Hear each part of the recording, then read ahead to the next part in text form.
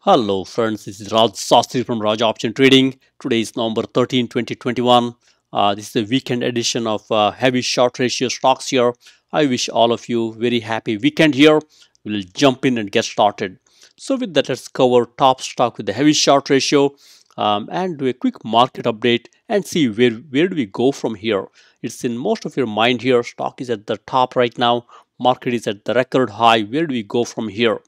Let's try to answer that question, and then let's look at stocks with a heavy short ratio, and then let's filter it down by looking at stocks with the positive sales growth and gross margin and low RSI, still high short ratio.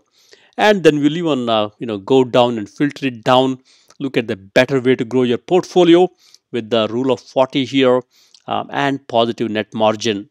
And we'll even take it a notch higher and look at best way to grow your portfolio with the rule of 40, positive net margin and low debt. And finally, one of my favorite is we will look at stocks where heavy short ratio meets TTM squeeze. These stocks can't wait. They have to go higher or lower pretty quickly. That's where we can make some money and go from there. With that, let's jump in here, look at a quick market update, and also try to understand where do we go from here. As you look through here from a market perspective, we got S&P 500 at record high here, almost at a stone's throw away from all-time high. And same story with Nasdaq here, almost at the top here, and Dow Jones Industrial Average as well as Russell, all are almost at the top here. So that's why you got to be selective here. Don't buy these ETFs. Instead, look for some good opportunities and buy some beaten down stocks which have got great growth potential. So with that, let's jump in here and try to answer the question, where do we go from here? As you look through here, we got here S&P 500, mother of all futures here. And as you look through, we got a December contract trading at 4681. And as you look through here, 120 days out, a March contract is trading lower, 4671. That tells you don't expect the stock market to go higher. It will be in the trading range. And as you go further into June here, it even came down a little bit, 4658. That tells you, hey, what, market may not go super high here. Instead, it will be in the trading range. That's what, futures are pricing in as of now. And as you look through here, you might wonder, hey, what happens next week? As you see here, we got 9 days out, November 21 here, 9 days out. Keep watching here, 11% up or down. So don't expect too much volatility. So in 9 days, market might go up or down by 69 points from a futures S&P 500 perspective. That's what is factored in as of now. And if you go even further out, maybe a 30 days out here, keep watching here, 30 days out, 369 points up or down here in S&P 500. So in short, it will be, trading range type market here. There will be some up or down as you look through here, 41% up or down, 57. It's, a little bit in the, not too high or low, pretty much in the trading range. You could expect that as you go forward. Of course, there will be some curveballs here and there with some news items. So with that, from a overall market perspective, on Friday, we got a great day. We got Dow Jones, Nasdaq, S&P 500 all went higher. And from a news item perspective, we got Elon Musk here selling 1.2 billion of Tesla stock here, and Dow Jones rises as you can see here, but still they did not manage to go higher this week. They snapped a 5-week win streak here. We got to watch out this one a little carefully. And Amazon is buying a $21 billion stake in Rivian here. It's an electric vehicle play. Amazon is betting this innovation can help with the climate change. We'll see how it goes. Look what's happening here. Our friend Elon Musk sells 1.2 billion Tesla stock. Amazon buys $21 billion Rivian here. So Rivian is a competitor for Tesla here. I think it's got a shot at going higher here. It can take some market share away from Tesla. We'll see how it goes, and too early to call right now. But generally, dynamic perspective, Musk sells, Amazon buys Rivian. So, good contrast here. And we got a lot of workers quitting the job here. It's very easy to find a job, high paying job. That's why workers are quitting. And also consumer sentiment hits a 10-year low here, because all this inflation is impacting the price of the merchandise here. If you go to any shop, you can't find all the merchandise that you need here, and they also at a high price. That's why consumer sentiment is low right now. Inflation remains super hot here. We'll see when Walmart reports next week what they will say about supply chain shortage, inflation, and take it from there. And mall stocks are back here. Think about your favorite stocks like Macy's and other mall-based shops here. They're all back nicely. And last year we thought, hey, malls are not going to come back anytime, but they're back nicely. Folks are taking COVID shots and they're a little more confident to go into malls now. That's a good story. And if you look through the stock news here from a heavily shorted stocks, we got Workhorse reporting a Q3 loss here, and they lag revenue estimates here. Look what happened to the stock here. Stock went up in 1 day and went up in 5 day also. At these levels here, RSI 52, I would be slowly buying some Workhorse here. If the RSI goes a little more lower, I would add more. The key is here, really don't really buy one stock in huge quantity. Instead, spread your wealth around maybe 5-10 stocks and take it from there. And then you got your CRTX, Alzheimer's play here. Stock came down big time due to some issues around regulations or FDA approval type issues here. I would be a buyer of CRTX at these levels here. Look at the RSI, very, very, very low here. You could buy some CRTX and you can expect a bounce back here. And we got DD here, Chinese Uber. Right now it's super hot here. They got some, they are relaunching their apps in China. RSI is 59. Nice upswing here. Wait for a little pullback here. RSI 59 tells you wait, no need to rush and buy. And then we got Tattooed Chef here. They rescheduled their third quarter earnings. Wall Street does not like this. Anytime a company pushes out their earnings report, it's a issue the predictability here. That's why Wall Street did not like it. Stock came down at these levels with the RSI 36. You could slowly buy some Tattooed Chef here. And then you got Espiron here, ESPR.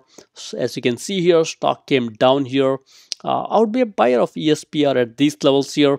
RSI is 42. You could expect a nice bounce back here. And then you got Lemonade here. As you'll see here, Lemonade is a great company.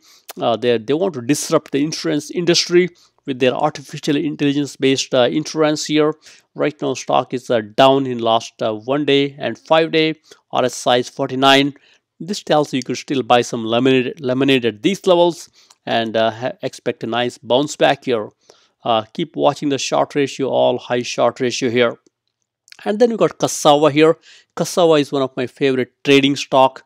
Right now, as you can see here, RSI is a little high here. Stock came down.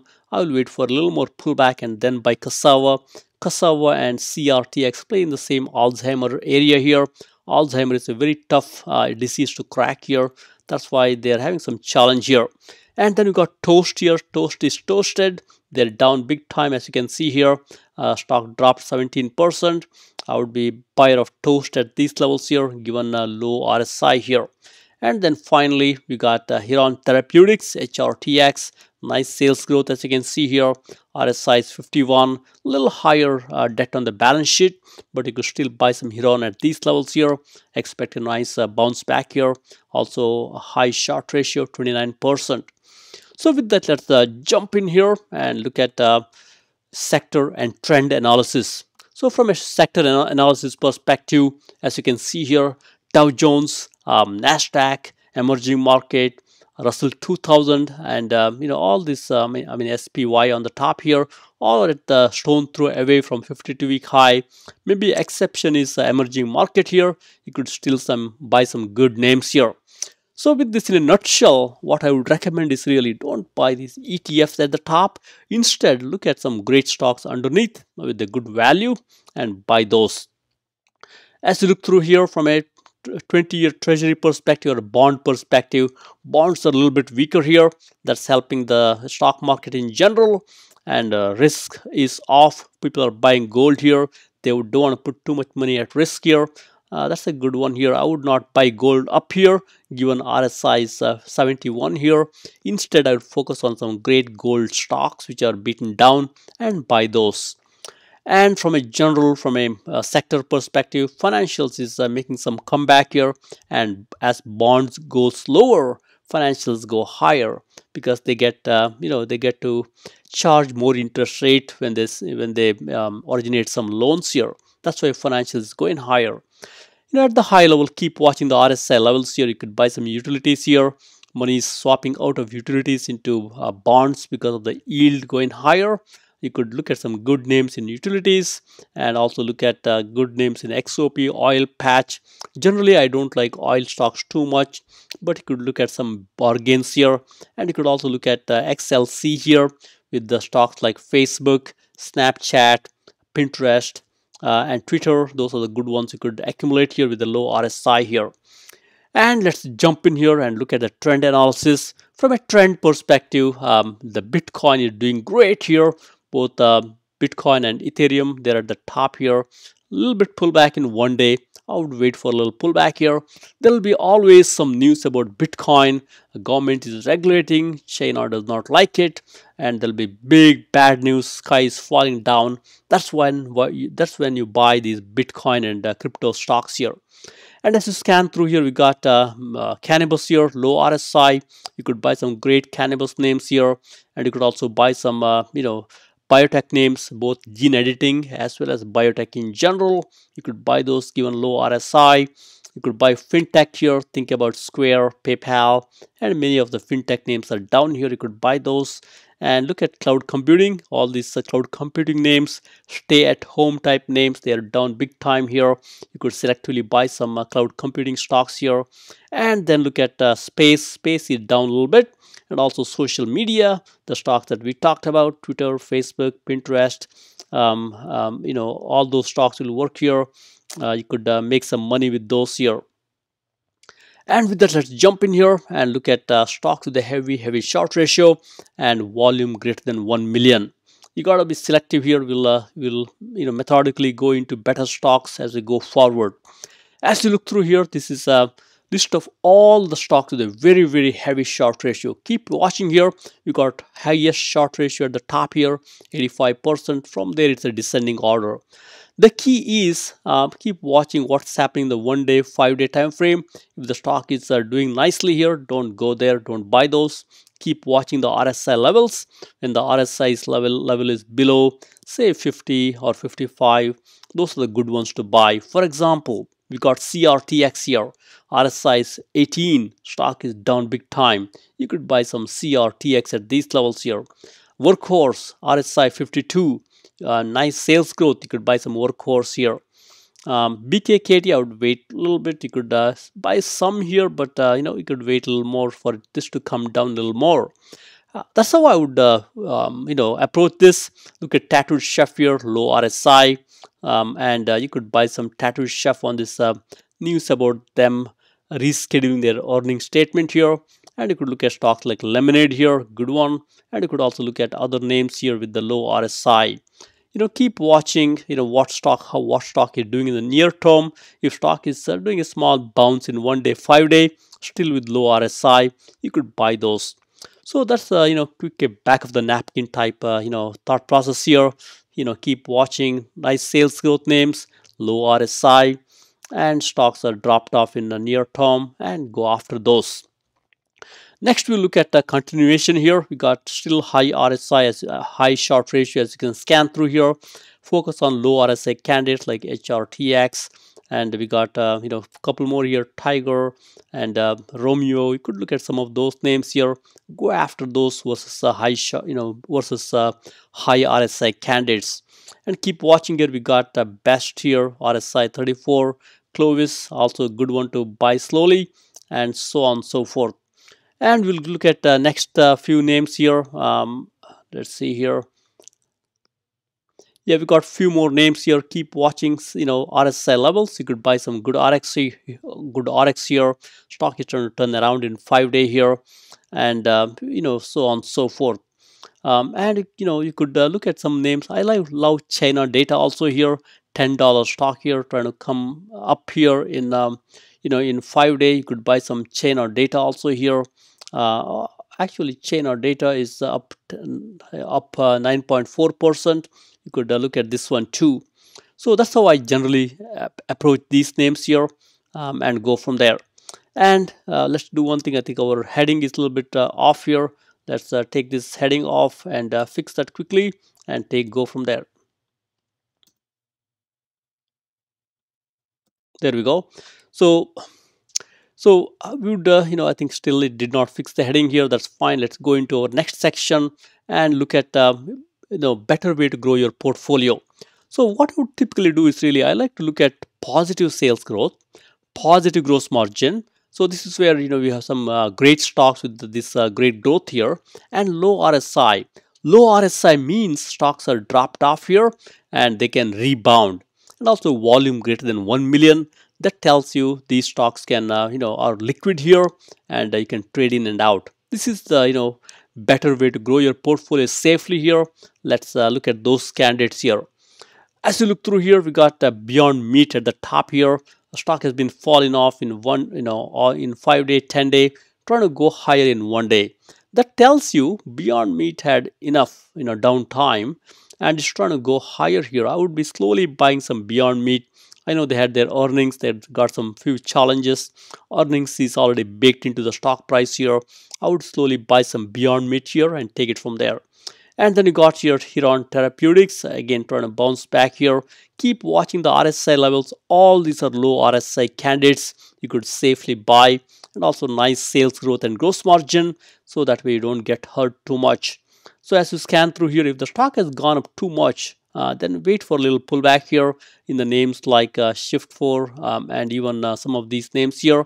But if the stock is showing some nice progress in 1 day, 5 day, you could buy those. All these have got low RSI, as you can see here. And as you scan through, we got some great names here. Keep watching Chewy's here, good one here, trying to go higher. I would wait for Chewy's here. It's already gone up so much here. As you scan through, we got keep watching the low RSI candidates like Beyond Meat here, and we got TIGR. You could still buy some TIGR and accumulate. It's had a nice run here, as you see here. You could still buy slowly and go forward. As you look through, we got a few more low RSI candidates like FT here. Again, a China-based fintech play. You could buy that one too. And you got Blooming Brands here. You could buy that one too here. Low RSI, nice sales growth. And you got a few more as you can look at. You got AWH, Aspira Women's here. Down big time after the earnings. I think it's a good one to buy here, and go from there. And as you look through here, we got a few more. We got Serento Technologies, or Serento here, Therapeutics, down big time here. RSI 39 here. You could buy some Serento also at these levels and accumulate. So with that, generally, these are the better candidates for you. As usual, keep watching what's going on in 1 day, 5 day. If you see a small uptick, you could go after those. But if you see this yellow here, you could wait a little bit for a little pullback and then jump in. As usual, keep watching what's going on in the insider and institution trade here. Stocks like REI could be a good one because insiders are buying it, and you could buy along with them. So with that, let's look at the next set of candidates here. Again, these are all positive sales growth, positive gross margin, and low RSI. Let's look at some of these candidates here. So keep watching. Short ratio, still high short ratio. Keep watching the RSI levels. We got all RSIs, low RSIs here. And whenever you see highlight here with the names like CBNA here and NVTA, that tells you this got lower RSI. You could look at those candidates. Given they are sold off a little bit, you could focus on those candidates and buy those. I like stocks like NVTA here, low RSI, and even Carvana 38. I think Carvana is high price right now. You can it's a little bit high for now. You could if you have a lower portfolio size, you could skip Carvana here, but generally focus on the candidate with the lower RSI and go after those. All of these have got nice sales growth, as you can see here. Look at Teladoc. It used to go much higher last year. Now it's down to earth here, low RSI. Trying to improve a little bit in the near term. And we got names like My Size here, very low price stock here. RSI is 40 here, trying to turn around in 1 day slowly. You could look at that one too. And we got few more as you can scan through here. Look at Stitch Fix here, $36 stock, trying to turn around. I think it's a good one too. We look at few more here, same thought process here. Keep watching RSI levels, go after low RSI candidates which are trying to bounce off in 1 day, 5 day. There are some great names here, and keep watching what insiders or institutions are doing. For example, DPW, insiders are buying it, a good one. You could buy that one along with these institutions and go from there. And there are some great names here. Bluebird Bio is really got clobbered here. It's very intriguing here. If you're a contrarian, you could buy some Bluebird. Generally, this stock has been going down for a long time. Jumia, on the other hand, it's a great one. You could buy some Jumia at these levels. Given RSI is 47, trying to improve here, you could do that one too. TripAdvisor, with the travel going back up here, you could buy some TripAdvisor at these levels here and accumulate. And we got a few more great stocks. As usual, focus on low RSI candidates which are trying to bounce off in a 1 day, 5 day, and take it from there.